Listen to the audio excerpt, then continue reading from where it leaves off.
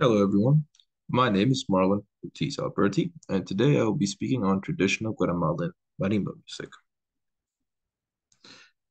As such, we must begin, like any good story, at the very start with the Mayan people of northern Guatemala and southern Mexico. Now, it is most likely believed that they settled into this area around 3000 BCE to 2500 BCE, and it is not difficult to say that they were a fairly advanced people.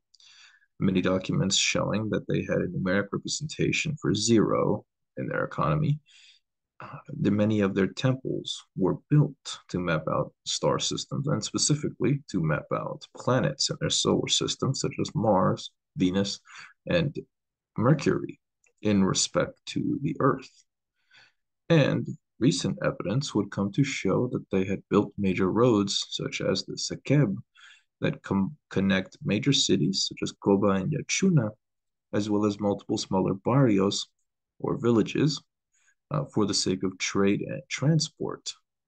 This network of roads was likely set up by a once well-renowned Mayan warrior queen, but at this time her name is still unknown. It is believed that between the years 800 and 925 ACE, many of los primeros, or the first Mayans, were forced to leave major cities such as Xelajú, Coba, Yachuna, and Sacalua for a number of contributing major reasons. But as of this time, it is still unknown which ones were and were not accurate. But it is believed that large-scale deforestation, done so for the sake of expanding these cities, led to the droughts that would then lead to a mass exodus of los primeros from their major cities. However, their cultures would continue to spread, and as time went on, they would spread further south into the areas that would later be El Salvador, Honduras, and even Nicaragua.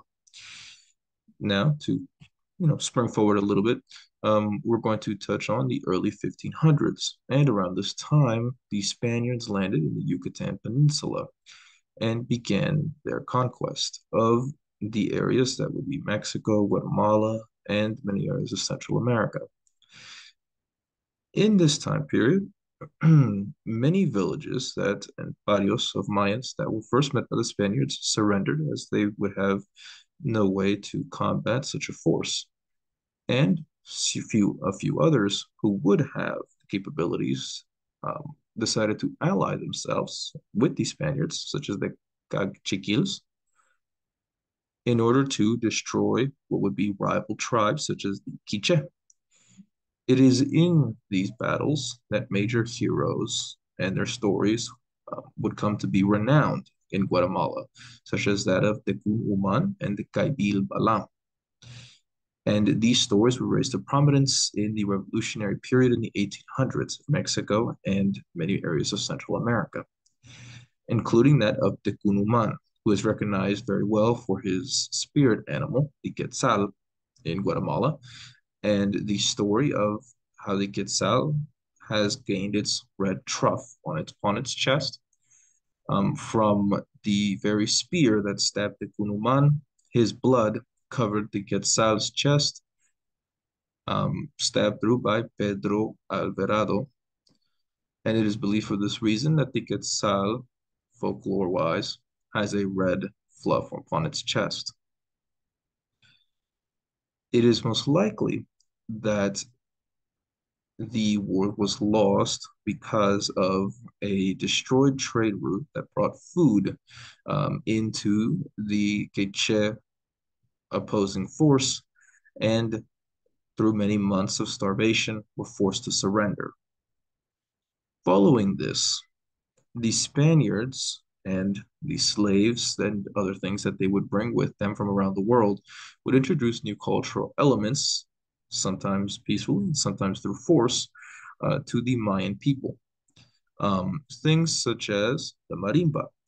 The marimba is most likely to believed to be an instrument indigenous to West Africa, and that it spread to Southern Africa. And when the Spaniards took slaves from Southern Africa and from other areas, such as Zimbabwe. These slaves would bring with them instruments like the marimba. This instrument, when introduced to the Mayans, took hold quite well, and a stylized form was then later built, one that would more or less resemble that of a piano, less than what the original would resemble, which was essentially very similar to a xylophone. Um, Other things would be introduced into their culture, such as Christianity, this one more so by force. And it would also be the case that many of their original practices, dances, and songs, as well as styles of dress, would be denied to them by the Spaniards, and they would enforce a new way of acting upon them, um, mostly led by their own belief in Christianity and Catholicism, mostly Catholicism. As such, I must now touch a little bit on the cultural aspects of Guatemala that remained and are still remembered to this day. That would be certain things such as their major dances. Their dances were important in the sense that they were not only stories, but they were also formed to appease certain gods. Um, so their dances and their music had to have been really perfect. If not, it would mean that the god was not pleased by their actions, and it would call upon them to sacrifice a human being in order to appease them, typically those who may have done the dance incorrectly, um, in order to follow up with or receive what they had originally desired to receive from the dance. Um, Later on, certain dances would rise out of the Christian beliefs, such as el dance de los sacalocos, or sacalcojes, and other dances would come from satirizing Spaniards, such as el dance de los pasquerines. Now, oftentimes, for some of the traditional dances that are still practiced at times in small villages, instruments like the chul or the tambor, el tambor, would be used. However, it is often the case that more modernly, instruments such as the oboe and saxophone, as well as violin, double bass, would be used instead. Many of the dances and songs that are well recognized relate back to these major heroes of folklore, such as El Rey Quiché, the Kunuman, and Kaibil Balam, where they are considered the hero of the story. And oftentimes, the Spaniard and tribes that allied against these heroes are considered evil and satirized. Often it is the case that the tambor and maracas would be used in a tempo of 4/4 time. And this would most likely be something that was passed to them through the Spaniards, since, of course, the marimba itself was only truly introduced to them thanks to the Spaniards. The marimba, while similar to a xylophone, has a level of complexity closer to that of a piano. And as such, it can be difficult at times for many to truly master it.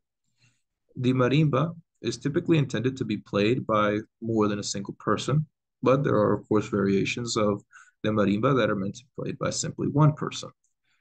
It is typical that the marimba is comprised of a number of wooden planks with stringed to certain dried gourds, such as pumpkins, and other such fruits, dried out and attached to them.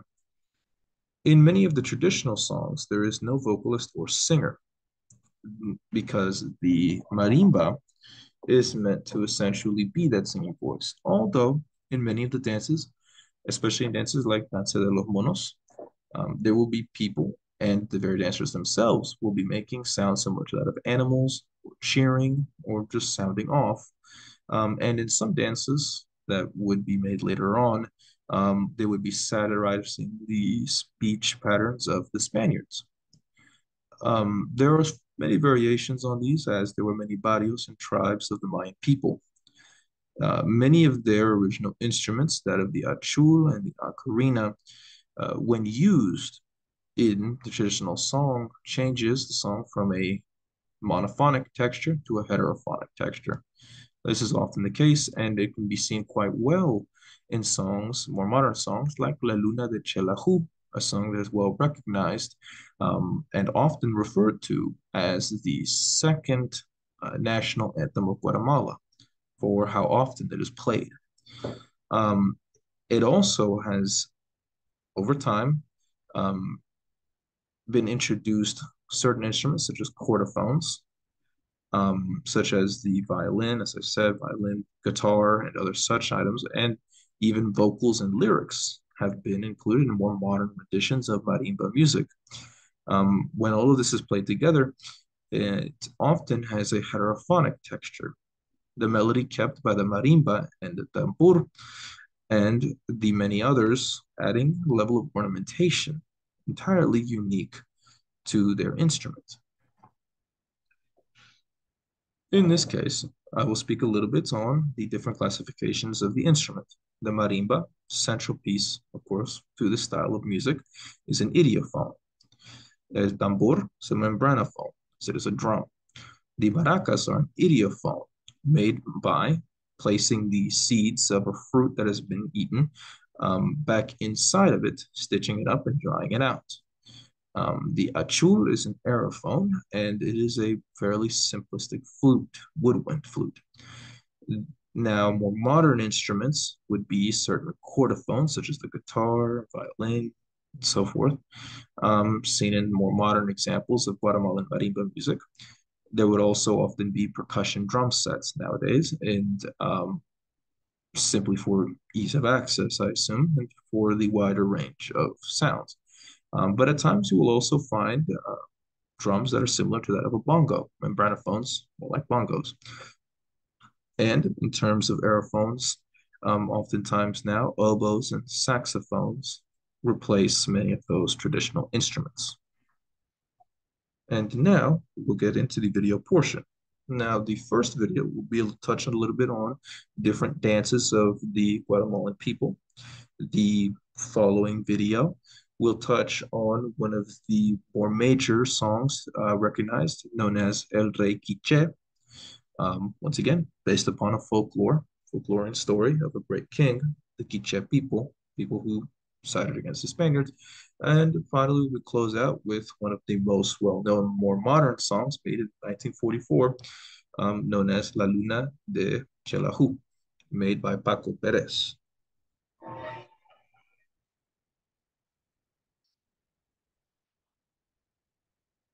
As can be seen here, oftentimes those that dance will have very beautiful and very highly ordained clothes.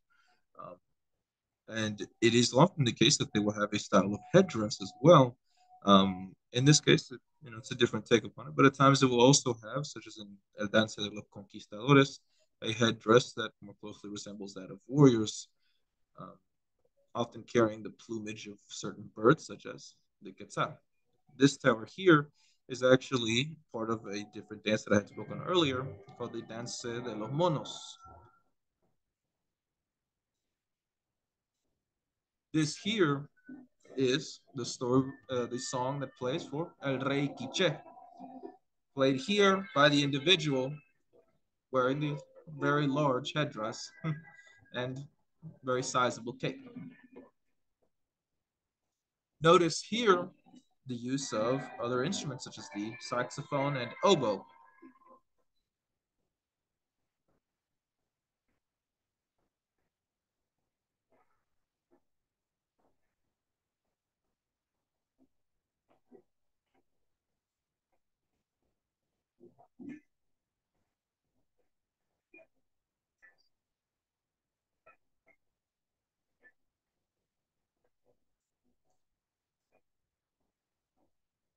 As you notice here, where the marimba is playing by itself, it carries a monophonic texture. However, when the saxophone and oboe play in, it carries a heterophonic texture.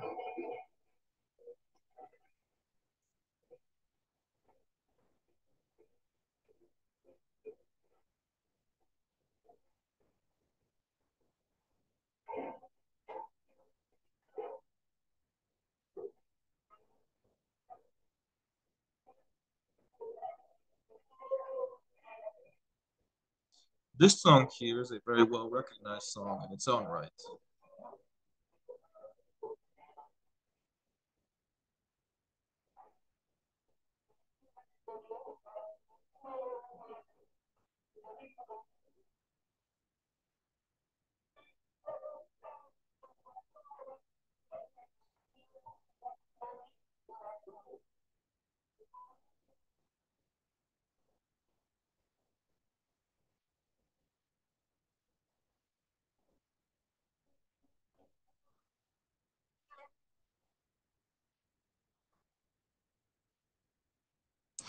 To touch a little bit on the last song, La Luna de Chelahu is a song that is based upon the city of Chelahu. Chelahu being the Quiche name for it. The name that it is now recognized by instead is Huehuetenango. However, the song is essentially related to the fact that the city of Chelahu is atop a mountain and so far up that the moon, oftentimes at night, is said to be gigantic, almost nearly as large as the sun is in the day. And it is for this reason that not only is the city often very, very high in tourism, but is also so very beloved by those of Guatemala, and especially by those that live inside of the city of Huehuetenango. Um, and that song itself, once again, is played often and often covered by many different Guatemalan singers. In some cases, it is played with more instruments, and in some cases, instead of the marimba, it is played by with a guitar. But that is of note for another time. And now, finally, I will touch a little bit on the musical elements found in traditional and modern marimba music.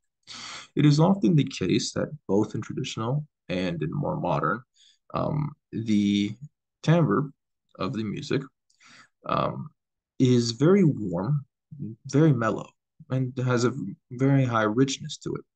And this is often accented uh, by the aerophones that are introduced, giving it a much deeper timbre.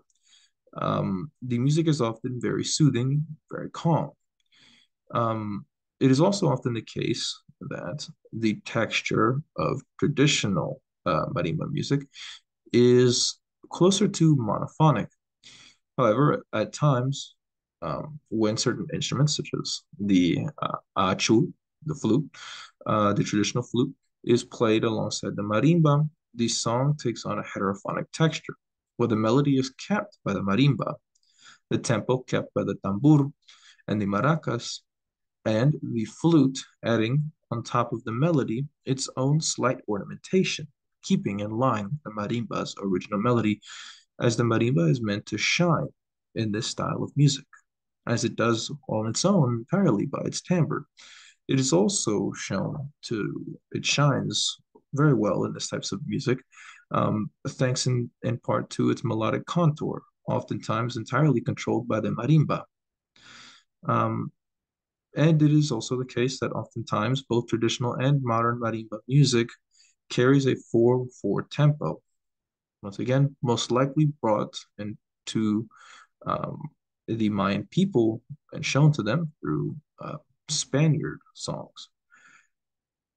And so you can see here the large number of influences upon traditional Guatemalan marimba music. It has a number of influences, not only from Spanish, but also African. And as time has gone on, even English instruments.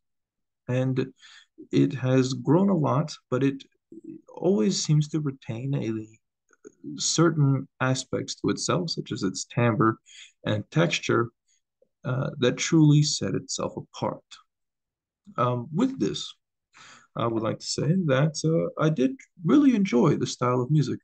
It is very calm, far different from what I typically enjoy, but very nice. Something that I had never listened to before taking this class. So, with this, I end upon my works cited page, a number of links here, and I will be linking it as a Word document afterwards as well. Thank you very much for listening to my presentation on Guatemalan marimba music, and I thank you as well for taking the time to watch this video once more.